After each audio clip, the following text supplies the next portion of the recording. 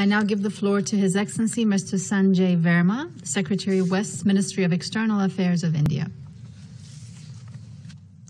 Thank you, Madam President. We thank the United Arab Emirates for convening today's open debate on this all-important issue. I would like to express my gratitude to Her Excellency Mariam Al-Maheri, UAE Minister of Climate Change and Environment, for chairing this meeting.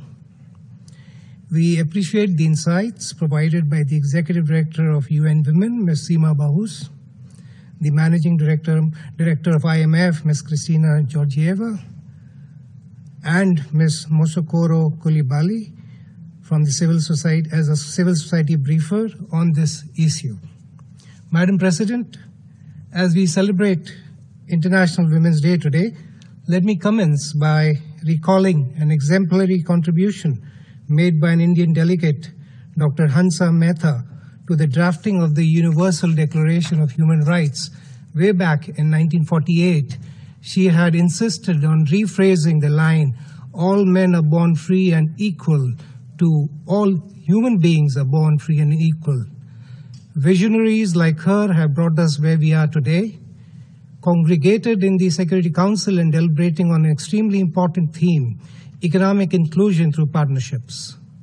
This becomes more pertinent as the world order continues to grapple with a fragile post-pandemic recovery. We must, therefore, strengthen our resolve for harnessing the transformative potential of UNSC Resolution 1325, which for the first time linked gender equality and the maintenance of international peace and security and recognized women's participation as being key to resolving conflicts and securing peace. Madam President, India's development narrative has witnessed a transformational change from promoting women's development to entirely women-led development and from exclusively government-led to multi-stakeholder inclusive governance model. As the world's largest democracy, India offers a unique template for gender-sensitive governance. More than 1.3 million elected women representatives who constitute nearly 44% of the total elected representatives are leading the political decision-making at the grassroots level. India is one of the few countries to have had a head of state, head of government, defense minister, finance minister, and external affairs minister at its helm as women. Madam President, on the question of socio-economic empowerment, the need to devise an overall institutional framework, especially legal, to provide access for women to economic opportunities and partnerships is an essential prerequisite. Economic opportunities cannot be viewed in isolation of other socio-economic factors, especially access to high-quality education. In this context, I would like to mention that India has taken numerous citizen-centric initiatives to take good governance practices right to the grassroots levels. In this, digital initiatives have been a transformative enable to minimize the gender divide. We have leveraged digital technologies to provide greater access for women to finance, credit, technology, and employment. We opened online bank accounts for over 445 million people, of which more than 55% of account holders were women. During the COVID-19 pandemic, this initiative helped in direct benefit transfer to nearly 200 million women. Through Mudra scheme, the government provides collateral-free loans to encourage entrepreneurship and self-employment. About 70% of its beneficiaries are women-owned and operated enterprises. Women have become consequently economically empowered and are providing employment to others as well. And to open up these economic opportunities, equal access to education is fundamental. I am happy that a large number of women in India are taking up education in science, technology, engineering, mathematics, and medicine. In fact, for decades now, our girls have been outnumbering boys in our medical schools. We now have women in important positions of responsibility, not just in businesses, but also in the areas of science and technology. Women scientists have played a vital role in research and development in various fields, including tech industry. In fact, women are playing an important part in furthering India's space research and missions.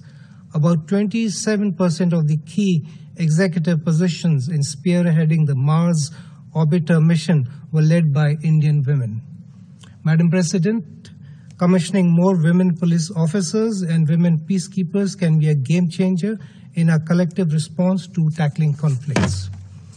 The Council may recall the deployment of the first ever all-female formed police unit for UN peacekeeping in Liberia in 2007 by India. The unit's decade-long service in Liberia resulted in a threefold increase in female recruitment in the Liberian National Police and an overall reduction of crime. It had a salutary transformational impact on the fabric of Liberian society and brought women at the forefront of political and legislative decision-making. However, it is also pertinent to acknowledge that women have also suffered disproportionately in the face of violent extremism, conflict, and terror attacks. This calls for collective endorsement of a zero-tolerance approach by this Council against terrorism.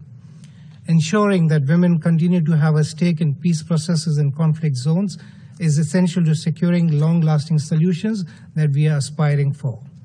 We need to identify and eliminate barriers to women's optimum participation in the political process and decision-making if we are to meaningfully address their socioeconomic empowerment. Neither of these two aspects can be seen in isolation.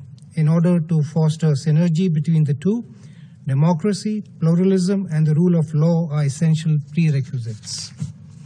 In this context, we continue to underline the importance of inclusive and representative governments in Afghanistan with meaningful participation of women, as well as protection of women's rights in accordance with the Resolution 2593.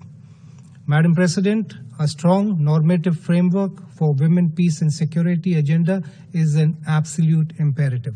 It can only be strengthened by increasing our collective partnerships for women's greater economic inclusion.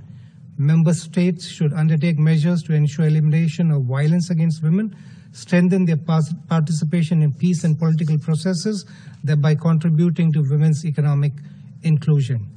India is committed to engaging with all its partners to work towards mainstreaming of WPS considerations for building inclusive, peaceful, and resilient societies.